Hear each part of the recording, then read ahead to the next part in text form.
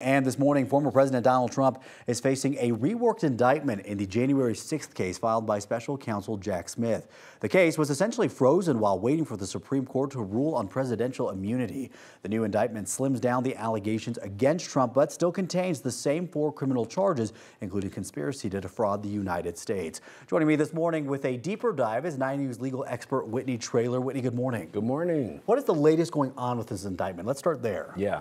Well, the latest is, as you said in the lead-in, that they pared it down, and really he tried to make the distinction, Jack Smith, between official acts and private acts. So it's the same 4 charges as you mentioned, but he emphasized actions that former President Trump took more as a candidate as opposed to what he was doing as president. So he took out some of the co-conspirators, he took out some of the official acts and tried to focus it on these private actions that he took. So the way these charges are now written in this new indictment, is that going to make it more difficult to prosecute?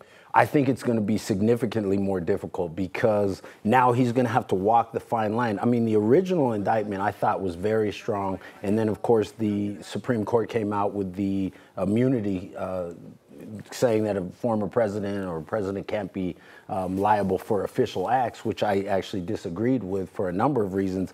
But I think it makes it much more difficult now because some of the evidence that they were going to be able to use, they're not going to be able to use. So conversations with the DOJ, conversations with his chief of staff, all these types of things won't be able to be used as evidence and weren't included in this new indictment. So he's really having to walk this tightrope between private actions versus public actions, so it limits what he can use as evidence. But it was a new grand jury that came back with this indictment, and the purpose of the new grand jury was so that the Trump defense team couldn't say, hey, they were already tainted, they had heard evidence that can't be used. So as everybody else at home knows, we are entering the home stretch of this presidential election. What is the likelihood that we see a trial before November?